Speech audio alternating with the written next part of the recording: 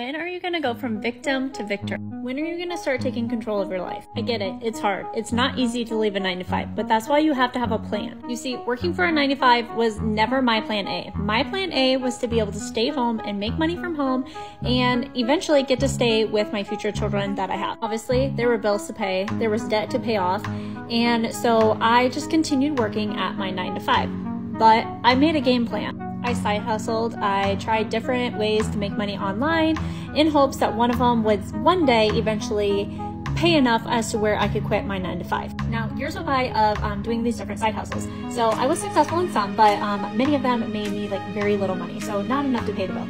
But I kept working on building an income from home and growing a social media following, all while I was still working the 9-to-5. Today, I'm happy to say that I am 100% a homepreneur, and so I get to stay home, work for myself, and I would love to teach you how to do that as well. I'm working on changing 100 people's lives, so if you want to be one of them, comment me below.